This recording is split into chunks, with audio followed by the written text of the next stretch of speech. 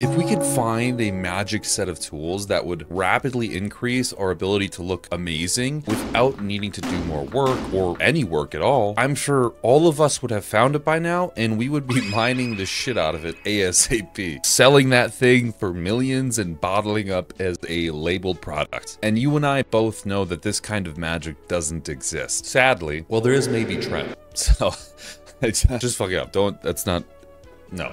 Allegedly. Now, some people do like to sell the idea that this concept does exist, that there is these perfect sets of things that you need to do to get the physique of a lifetime without really having to try too hard. And they have it, nobody else does. It's a blueprint that we've all been looking for, and theirs is completely unique to everyone that's out there. Again, selling it for a very small fee and giving you a course on how to do what they do. We had the Liver King, which I think he's still around. Hamilton to know how hard Liver King Chef Lionel works on Barbarian Saturday. I'm Liver King Chef Lionel, and tonight for dinner we're having a birria smoked cow leg. This is a whole cow leg smoked for 12 hours with a birria seasoning. All right, well, it appears he's still around. So, and in every video that the Liver King's posted, he also sold the product. It was his supplement line. Whenever he could squeeze it in, he's I think dumbed it down now a little bit, but for the most part, it's in pretty much every short or long form content he's produced. Well, now we have his young apprentice who took the word-by-word course on Liver King content creation, who sells a group course to young men that's called Testosterone Maxxing. We are going to welcome Nathan Sages to the channel, the testosterone coach, or something like that. Allegedly. Basically, he sells the dream that he has the tools to maximize testosterone and physiques by using carnivore-esque type of lifestyle hacks, I guess. Now, I want to say clearly before I even get started that this guy isn't bad. He's just a younger man who's missing some morals, which is just about any entrepreneur, to be honest. As much as you hate to hear it at the highest level even, we have businessmen that lack morality. Alex Hormozi is a good example. Still claims natural, went through an 8-week transformation that he gained like 30 pounds or something and claims he did it naturally without TRT. As much as people want to say he admits to TRT, he admits to TRT retroactively, not during the transformation. That's ridiculously insane. What I want to do is question the morality of this guy, more specifically discussing the ideas he has and how effective they really are, while simultaneously testing them against the idea that he might just be establishing things to sell himself or putting himself into a position as a marketer to sell the course. This is a common trend that we see a lot of influencers doing. Rinse and repeats. We talk about this thing all of the time. Usually these people are trying to do something a little bit inflammatory, and then they sell a loss loser type product, meaning a very low cost product that a lot of people can get into. So they get the most amount of coverage on social media, i.e. free marketing, and then they have a very low cost product that a good majority of people on social media could probably afford. You have a recipe for making a quick buck. It works every time. I guarantee if I had an extremely low cost product, people would be buying it like crazy. Oh wait, I do. I have group access to a Discord where you can privately communicate with me, other coaches, and get sources. You should check it out. But my products are actually legit. This, you'll see in a sec. And if you look at a lot of influencers out there, their common trends are basically speaking with conviction. Right? Speaking with conviction. And this is sort of hacking the system in a way that makes people believe you. Whenever you speak with conviction, it doesn't matter what you're talking about or how wildly inaccurate it might truly be, most people need an internet dad. It sucks to say, but it's true. And these people like the Andrew Tates resonate with other individuals because they do act as the strong dad character that a lot of us, just to be very fair, don't have. This guy is virtually no different. Some of the things he says are really good, and some of the things actually have great reality behind them. They're true. Now, other things he says are just downright fucking dangerous and silly. What is he claiming? You and I, let's find out. Stuck in the matrix, stuck in the matrix, stuck in the matrix. All these people aren't progressing in life, watching TV, rotting their brains away, getting nowhere, making no progress. Do you want to be there? Do you want to be making no progress in life? Find a hobby. Focus on yourself, focus on your fitness. Not fucking watching TV, rotting your brain away, getting nowhere. And I guarantee you, all those people are fat as fuck.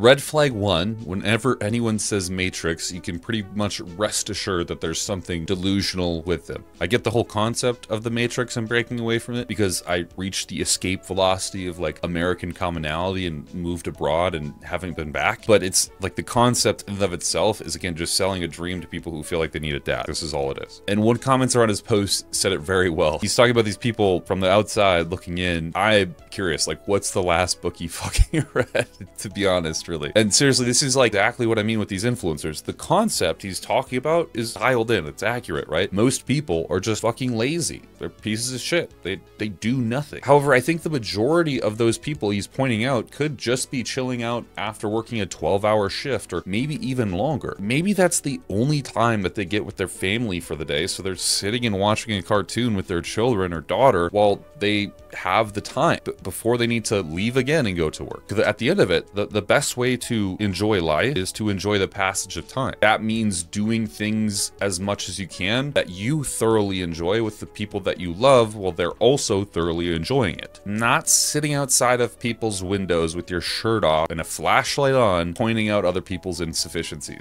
It's kind of weird, to be honest. You'll love this one. Yo, bro, you fat or pregnant? Buddy, I just ate 15 eggs and I'm going for a walk. The fuck? You realize when you go for walks after you eat, your blood sugar doesn't spike as high? And when your blood sugar's not as high, you're burning more fat. So just go for a walk after you eat and you're not gonna be a fat ass. Okay, a couple more logical fallacies, and I need to get that fucking sound effect he uses because it apparently triggers the fucking algorithm or something. I don't know. Okay, so again, saying something immaculate here. Exactly and completely true. It's undeniable. We know that walking postgrandularly does effectively work at controlling blood glucose and blood glucose spikes throughout the day better than using metformin. Then he goes and adds exaggerated statements right behind it. If you just walk after you eat, you're not just inevitably not going to be fat. Of course, most people already know this, more about what you eat versus what you do with your body after you eat. I'm also sure that eating eggs doesn't spike your blood glucose unless you're, of course, eating 15, which is 750 calories in majoritively fat, to be honest. And I don't need to break down macro science here, but as you know, there is fat, carbohydrates, and protein. And fats is, well, it's non-thermogenic. There's no essential process that expends calories to absorb fat. You eat a gram of fat, and it generally gets stored as a gram of fat. I'm missing a lot of metabolism here, but this is the general concept. Whereas the carbohydrates and protein have a very big thermogenic effect. In fact, you waste about 90-ish% of the calorie just trying to get it absorbed into your body. Because these proteins break down into amino acids and the carbohydrates break down into glucose or fructose, and then those have different metabolic pathways that they go through, it's not a one-to-one. You don't eat 4 calories of protein and get 4 calories in your body. That is why it's so efficient when trying to lose weight to increase protein. So if you're telling people not to get fat, you'd actually want them to have a generally lower fat diet model. People get so up in arms about this, right? So up in arms. I don't know why. Look, I've coached hundreds and hundreds of people.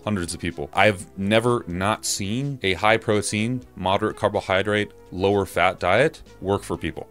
I've never not seen it. It always works. If we're talking about maximizing performance, maximizing cognitive ability, and getting a rapid change in someone's physique, it just always works. The goal would actually be to increase someone's protein intake from a place of not doing anything, decrease their fat intake, because generally the reason that people are so fat in America is because the majority of their macronutrients come from carbohydrates and fats, and modulate their carbohydrate intake, not completely annihilate, and you have yourself a build physique within 6 to 8 months, depending on how fat you already are. The walking is definitely a contributing effect, and it does control blood glucose, but that's all dependent on what you're eating beforehand and afterwards. It's not just going to magically lower your blood glucose. If you're eating like garbage, your body is not going to be able to tank that garbage. Yo, so boys, here's a full day of eating and training as a D1 athlete and bodybuilder trying to get as healthy as possible. Jogs are bullshit, but sprinting boost test 200%, so we had to start the morning with some sprints, and of course, I cooked her and she was gassed. Breaking the fast at 2 p.m. with a pound of ground beef, 3 duck eggs, and some rice. You already know that's the best test boosting meal you can get, and hella fucking protein. Gotta get some muscle hypertrophy in, so we hit back and shoulders at the gym. You already know I'm mogging the fuck out of her. Post-workout, don't get it twisted, we're eating more red meat, test boost, obviously. Got some potatoes for some quick carbs so that we can refuel. Can't forget your vitamin C, and you need some fiber so you're not shitting bricks, so eat some pineapple. If you want to grow, you have to be eating more protein and red meat, so we stopped and got some steak. And here's the full macros and a breakdown of everything we eat today. So I don't really need to explain why this is the worst idea in the world for most people. Also, a D1 athlete in what? He's never clarified. He just always says I'm a D1 athlete. Jesus, 300 grams of fat? Imagine how jacked and strong this guy would actually be if he was bulking with some fucking carbohydrates. Like, you could actually be eating less calories and getting sufficiently more energy to perform glycolytic style training. Look, I take anabolic steroids. It's no secret. I love Anadrol, which is notoriously known as the best pre-workout, like the god of pre-workouts. You take it, go to the gym, and you perform an insane amount of work. It's ground shaking. It's crazy. But it is still not even close. Still not even anywhere near as close as having a good amount of carbohydrates before you train. I mean, that shit is insane, man. If you have a really high carbohydrate meal and or you have glycogen stores that are completely saturated and you go train, your training bout turns into a living dream. Most of the time, people don't enjoy training because they're just flat and don't have enough glycogen loaded up. This is why we use high days, low days, medium days, and our calorie cycling. But 300 grams, man, Jesus Christ. I would be literally evacuating my guts while training. Like, that's crazy. I don't think there's any D1 athlete or any professional athlete that's eating like this at all. Yo, bro, why are you putting cinnamon on that glizzy? Bro, you realize when you put cinnamon on your fruit, it's gonna make you more shredded? Cinnamon makes your blood sugar not spike as high, and when your blood sugar's lower, you're burning more fat. So just put cinnamon on your fruit, and you're not gonna be a fat ass. I don't know, man. The tan lines in this thing right now, dude.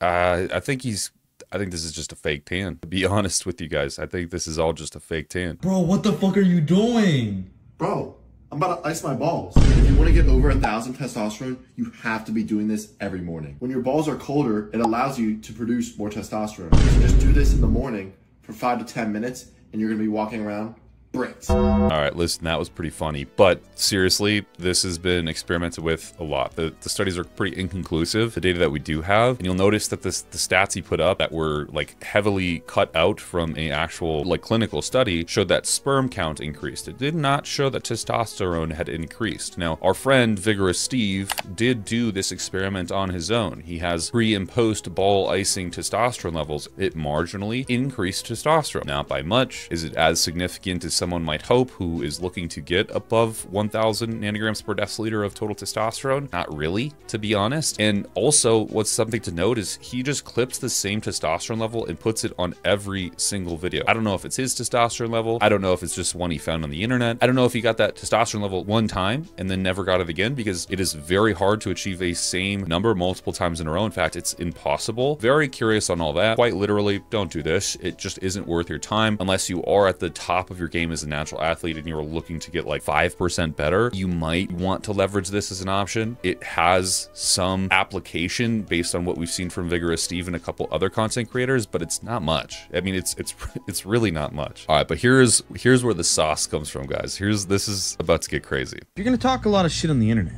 at least don't be guilty of something yourself. Dom Nutrition! He's a coach. He says he helps men 2 to 3x their testosterone in less than 90 days. He always seems to be looking for 3 people who want to get in the best shape of their life within 12 weeks. So he's a coach, and most of his content looks like this. Let's go whip up some protein shakes. Protein shakes? You think I want a protein shake that has artificial sweeteners that's gonna make me a fat ass? Oh, and some synthetic protein that I don't even fucking absorb. You know what happens when you eat soy and sucralose every day? Wait a minute. Did any of you catch that? Or was that just me?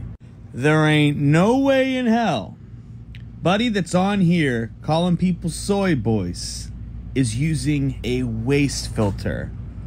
Oh my fucking... You guys see how crooked this fucking post is in the back? Yeah, and if you start to look at his other content, you notice there's a waste filter on literally everything. Look at the sink in the background. See how it warps in and out, the steak and the plate, and this dishwasher in the back is just fucking going nuts. This one's really funny. He has a filter on and he's standing against a wall, and after he throws this, the filter's stuck, so his stove is still crooked. If you notice, it's like warping there. Yeah, so it turns out the other homeboy, you probably recognize the sounds that were clipped. The infamous bell, the guy talking in the background was obviously the other guy we were just viewing. They sell the same exact course and coaching. So it is literally these two running the same marketing scheme because it's working so well for the other one. But what's funny about this is he is editing all of his content. He puts face filters on and waist filters on to create some sort of aesthetic that looks appealing, is what I assume. I could only assume. I would fairly say that these two are willing to do quite a bit of manipulation to get to a algorithmic standpoint that's advantageous. I would not be surprised if this leads us to believe that there is also a copium of self-tanner going on that other kid's fucking body. So look, is this guy legit? No. He is far from legit, far from moral, far from anything that anyone should be listening to. He has some valid points, but valid points that basically everyone could tell you, and valid points that if put in practice correctly do definitely make changes into a person's lifestyle. Is he legit in the sense of you buying his course is going to unlock you some foundational knowledge that you hadn't had before and you're going to level up your body? Well, I am so sorry to admit that that's probably not going to happen. This guy doesn't have any secrets that he's not telling you right now, and he doesn't have any secrets that no other trainer has that you could just find for free online, to be honest. But if you're interested in getting some more assistance, we have a free Discord group down below. There's also paid sections where you can talk to me directly as well as many other coaches in the industry. We love to help out, and if you have questions about training, nutrition, dietary intake, or supplementation, and we're talking the super supplementation, that is the place for you. If you did enjoy this video and you don't want to spend money, subscribing is always free and it helps a ton. We'll see you in the next one.